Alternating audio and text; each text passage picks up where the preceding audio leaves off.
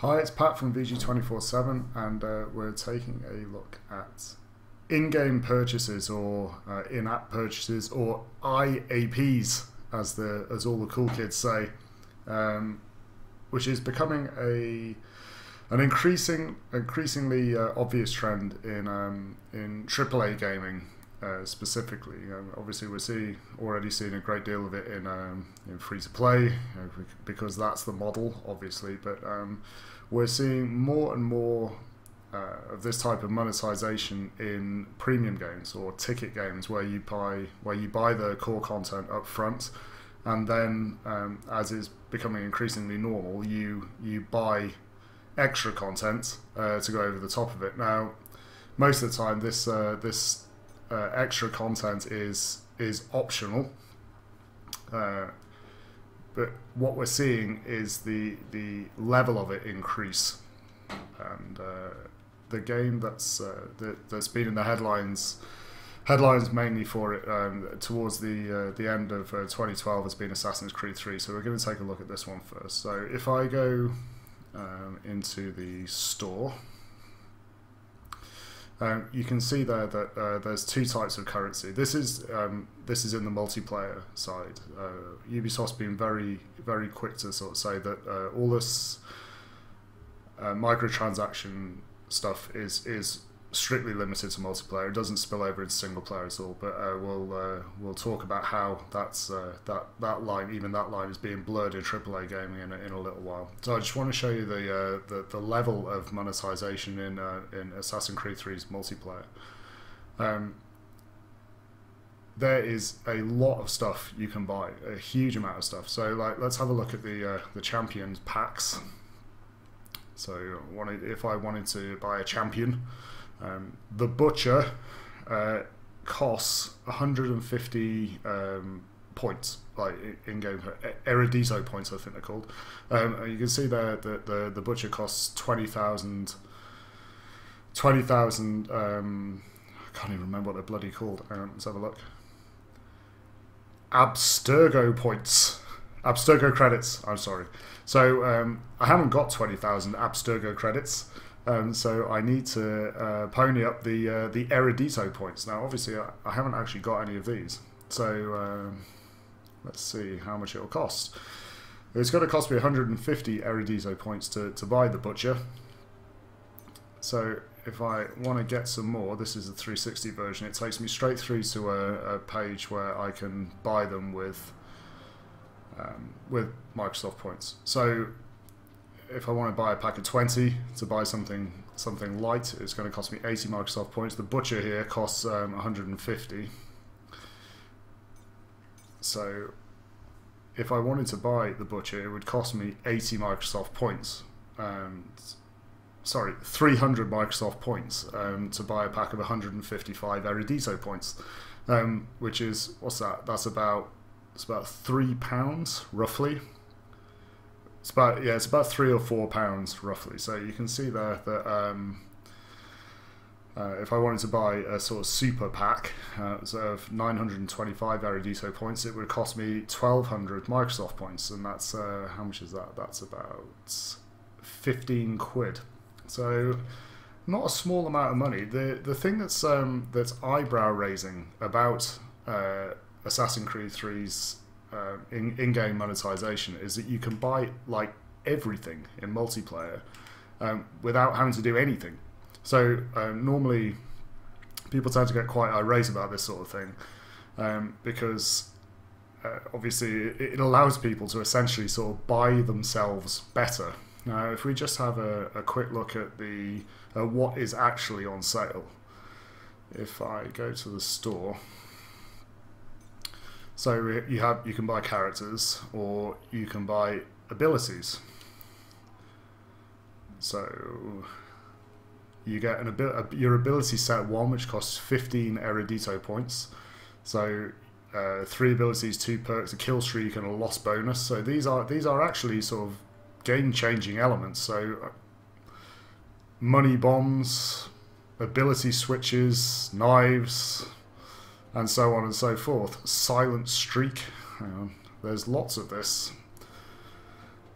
Firecrackers. My God. Yeah, absolutely loads of this, and this is very much game changing content. So your unstoppable thing there opens all recently closed chase breakers and allow you to charge through a crowd without falling. So I mean that's very much something that that would help you win. You can buy it. It's cost 45 Erudito points. And let's have a look at just how much it costs to buy the lot. So bear in mind, I literally haven't played a single game of this. So we've got the gameplay pack here.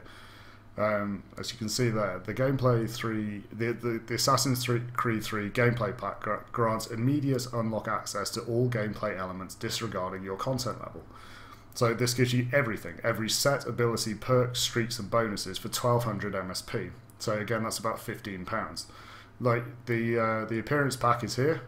This gives you absolutely every customization element in the entire game from levels 1 to 50 for another 1200 Microsoft points. Again, another 15 quid. So for 30 quid, I can unlock everything in Assassin's Creed 3's multiplayer, like without having to play it. So there's the season pass there as well, which again is another £30. That gives you access. Well, it gives you savings on DLC when it starts popping up in early 2013. So yeah, like what's like having in-app purchases in multiplayer games, like whether or not you buy them up front is nothing new, but the level of in-app purchases in Assassin's Creed 3 probably does point towards something that's actually quite different. And as we're going to see in a second, this is probably a trend that isn't going to go away anytime soon. So we've been seeing IAPs in AAA games for actually quite a while, but they are normally constrained to multiplayer. But the idea that the sort of single player experience in a premium game or a AAA game where you buy the disc or you buy the download up front and you sort of expect to have everything included with the idea that you wouldn't add anything using real money beyond that, is being eroded. And a good example of this probably is Mass Effect 3. Mass Effect 3 does it like well. There's no necessity to buy anything, and really the stuff that you can add to the single player in terms of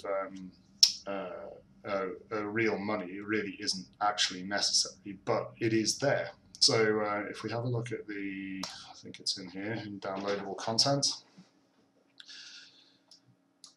you can see that a couple of these weapons packs, the Firefight pack and the Groundside Resistance pack, are usable in single player.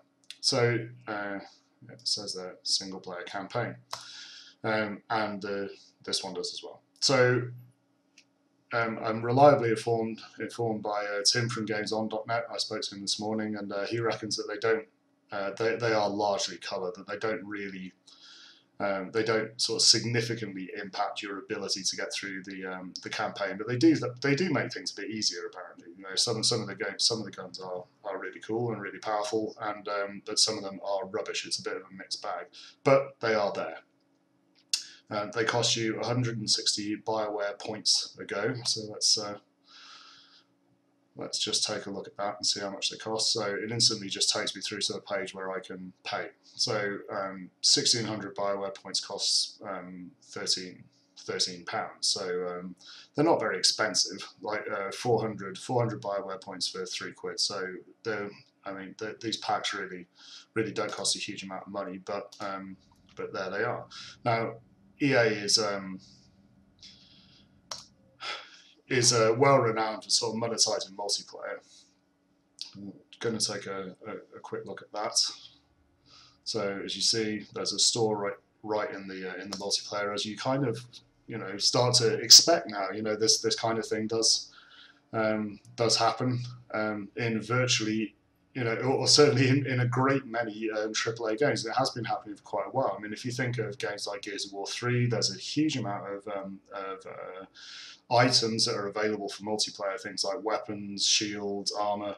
You can just buy them. Ooh, there's my N7 Day loyalty pack. I'm going to redeem that. Yes, please. Let's see what I get. This is free. So I get.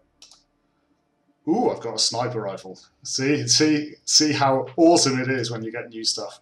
Unfortunately, everything else I have to now pay for, either with in-game currency or with money. So if we have a look at the Premium Specs pack, there we go. It's 240 Bioware points. So it's a couple of quid, basically. Really not that much money, but you still do have to pay for it, or you can grind up your credits in the game itself. But as I said, the idea that this stuff simply doesn't appear in single player, and that it would only be restricted to multiplayer, is being eroded. Even if Mass Effect 3's efforts to do it are pretty slight. This year, the entire notion of having in-app purchases in single player and AAA games really did take a turn for the more serious. So we've just seen the release of Forza Horizon, and if I've seen any game this year that probably signals where in-game purchases are going, where single-player design may be going in general, it's Forza. Now,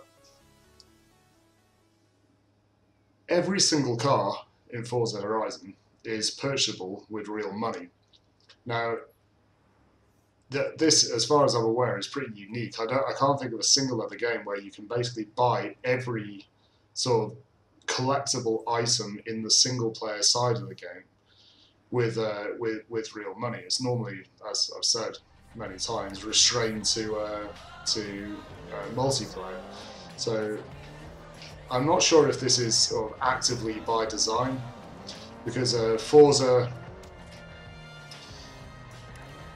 normally the sort of the boundary between single player and multiplayer in Forza is actually quite very thin. The multiplayer game is essentially the single player game with other people. The difference with Forza Horizon, this is a new thing for the Forza franchise, is that it's got a properly distinct single player campaign. So all of these features were actually apparently available in they're in Forza 4. I'm not like a massive sim fan, so I didn't play much of Forza 4 at all, so I didn't really notice any of this. But you can buy anything. So let's just show you how this actually works. So I'm entering this race here, the Oakley Heat Wave, and I don't have a car that's eligible for the event. So basically, I need to buy a new one.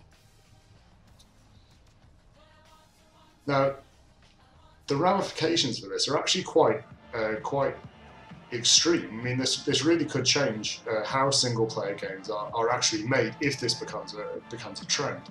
Because basically, to progress now, I have to get a new car. Now, I can, in this instance, I can afford some of these. I've got 170,000 credits, as you see up there, which I've got from playing the game. But say I wanted this Ferrari here, which would probably allow me to win the race. It's 250,000 credits and I don't have it. So what I would normally do in pretty much any other single-player game is I would simply go out and grind the game or whatever to get the money. In Forza Horizon, though, I can try to buy it with tokens. So tokens are real money. So this car costs 3 tokens. So it dumps me out to Xbox Live Marketplace, and a 5-token pack costs 400 Microsoft points, which is about 5 quid. Not going to buy that, thank you.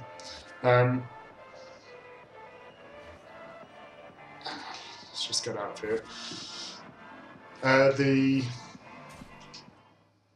The interesting thing about this is that everything I buy in the single player in Forza essentially does directly impact my ability to get through the campaign. It makes it easier. If I buy a faster car, it makes it easier for me to progress, as is fairly obvious. All of this stuff sort of gets taken over into multiplayer, but I'm going to show you. Oops, sorry. That's the incredible Access Rewind feature. I'm just going to show you the map. I've played quite a bit of this, so like loads of it's unlocked. So here's the map. But again, I can probably a clear indication of how sort of pervasive like in-app purchases are to Forza Horizon is I can buy a treasure map. The treasure map reveals the locations of every discount sign in the game. So basically, if I buy this map, then I'll be able to see on the map everywhere where there's a discount sign. If I go around and knock them all over in my car, then the parts to upgrade my cars become cheaper. So the game becomes easier. Like this is it's very straightforward. This is going to make the game easier for me. So to buy this item is going to cost me 5 tokens. There we go. 400 Microsoft points. So for £5, on top of the fact that you will have already bought this game for like £40 or whatever, you can essentially make the entire process of completing it much, much easier. Now, is this a trend? I don't know. Like I said, Forza is quite sort of unique in that it's sort of single player and multiplayer elements are fairly close to each other, but I don't think this is happening by accident, quite frankly. And I think the fact that Assassin's Creed 3's multiplayer is completely open to IAPs is probably an indication, if you sort of take Forza into account as well, of where things may be going over the next couple of years. I'm afraid it's something you simply may have to get used to in single player and in multiplayer. And I think the ramifications of that could be quite extreme. Certainly in sort of single player design, you could be in a place where developers could be creating single player experiences that edge you towards buying IAPs to make things easier instead of like going the long route and actually playing the game to get the stuff that you would normally get in a game that was maybe made a couple of years ago. So there you go. Do with that as you will. Many thanks for watching, and yeah, I'll see you soon.